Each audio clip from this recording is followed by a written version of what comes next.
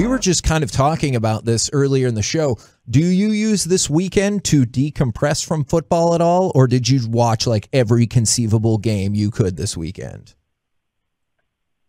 Well, I decompressed about not stressing over our team. I must say that. Fair.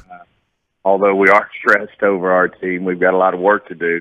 But it was nice to watch these great college players playing these championship games, and then followed up by the NFL games. Watching the East play was interesting. Obviously, we got our work cut out for us. They're starting to come around, especially the Redskins and the Eagles. So you watch that, and that starts to get your competitive juices flowing. But obviously, we always enjoy watching the NFL and what other teams are doing around this league. So now we're back at it. We got a lot of work to do. It was a big win for us, but it also shows all the work we have to do in terms of really coming together as an offense. We're getting a lot of great players back off the designated to return list, but with that comes getting the continuity back, whether it's the offensive line, the receiving group in particular, the defensive line group,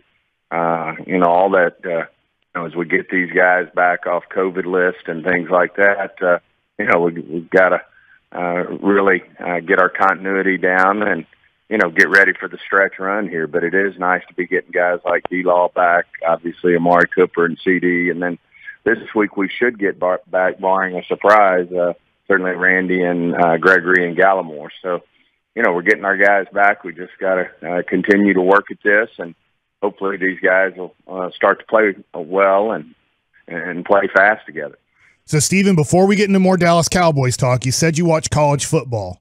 And I just want to know your opinion here, because I know you watch a lot of SEC football with your son being at Arkansas and you being a former Arkansas player. Were you surprised that Georgia's defense, that had dominated every team every year, looked the way they did on Saturday? I mean, I must say I was very surprised. I would have, if I was a gambling man, I would have lost money. But certainly hats off to, what he always does, Nick Saban, getting his team prepared. Obviously, a young quarterback down there at Alabama is really opening some eyes. Will and McClay and I were talking about him, what a talent he is and how he's just got growing week to week. Must say that was a big surprise the way Alabama was able to move the ball on them. Certainly, Georgia, I think they won the time of possession, 35-25. But, whether it's college or pro, if you lose that turnover battle, which Georgia did, then you're going to have an uphill battle to win a football game. But something tells me we may see that matchup again.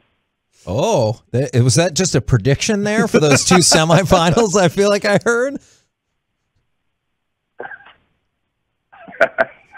Well, I just, those are two great football teams, and certainly wouldn't surprise me. Stephen, what's the plan for McCarthy as we speak right now? Are we waiting on testing? Do we have some other thoughts on what you're looking forward to this week with him? We just think it's normally just like it is with players. We're looking at the 10 days and probably looking at getting him back on a Thursday. So don't think it'll usually be before. It rarely is. And certainly he's doing all his work and getting the team prepared. And he'd love to be there hands-on, but at the same time he does a great job, zooming in and getting his staff prepared. Certainly we'll be in front of our players again this week as we move forward. And he'll do a good job and be ready to get back in the building. I know I've talked to him pretty much every day, and he's just dying to get back in and get his hands on the team. And he's feeling good. That's what's most important there, right? Too. Absolutely. That goes without saying. He's feeling really good and getting through it in a good way. Obviously, he's done all the right things with vaccinations and things like that, and the medicine's great, and he's been able to work right through it, and he feels great. And just he told me I felt tenfold worse before on game day and coached, and frustrating not for him not to be able to be there.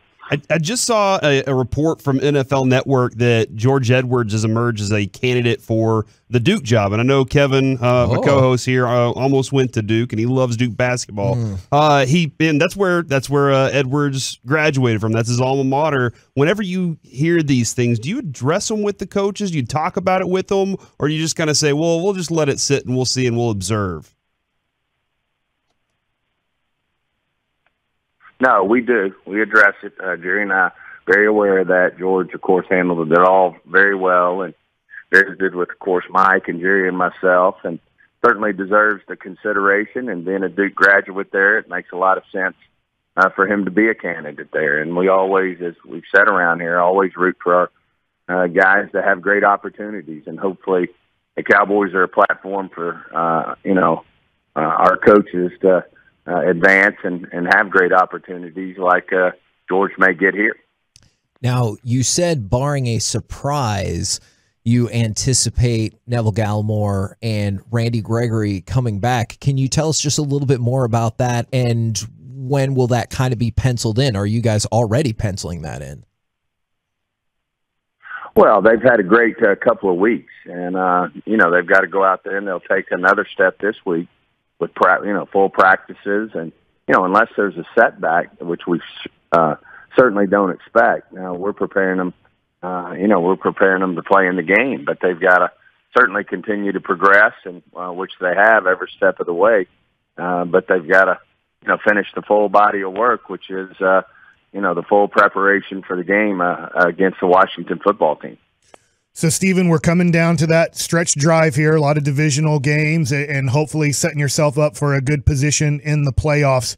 What would you say, it doesn't have to be a particular player, but maybe a position or something that you would say is the thing that you want to improve the most in these last few games heading into the playoffs? Well, I'd say the two things that I think, could really help this team is, have our offensive line really get in a rhythm and, some continuity playing well. And I think with that will come improvement in our running game, which, of course, we've, I think the stats speak for themselves. We hadn't exactly run the ball as well as we did the first half of the year.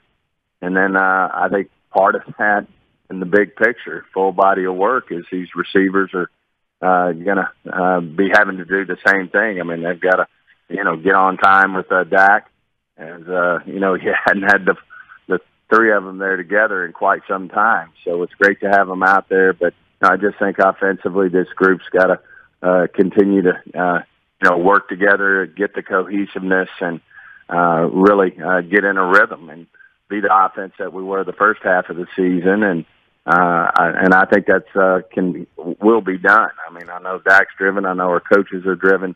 Certainly feel good about that. And then, the thing that's going to be interesting too is, having, now that we've seen what Micah can do, but having Randy Gregory and DeMarcus Lawrence and Neville Gallimore back in the picture with the guys we already have, I think is exciting to think about. But, we'll see. We're going to get to see that firsthand, hopefully starting with the Washington football team. Talking with Stephen Jones right here on 105 Through the Fan. I believe this went down 2 weeks ago. It's become quite the fascination around our radio station. One of our hosts asked you a question that was longer than a minute. I don't know if you recall this question, but is there a point in a question when you're like, I got what your question is, just cut it off and let's get to it? Well, I have attentional deficit issues, ADD as we call it. And so I probably only remember about the last 15 seconds of it. So I don't know if I got it right or not. But at some point you kind of feel where you're going with those questions. But hopefully I'm patient with it. Okay. I think that you were, and I think that's why the fascination has grown throughout this station, is that you didn't cut him off and you're like, I get it. What's up with Dak? Or like whatever the question was. Like, so thank you for being kind to Chiafalo. Well, I enjoy you guys. Awesome. Well, we love having you on as well. And obviously, best of luck this weekend as we dive back into the division. And then we will catch up with you again next week. Good, sir. Hey, I appreciate you guys. Have a good week.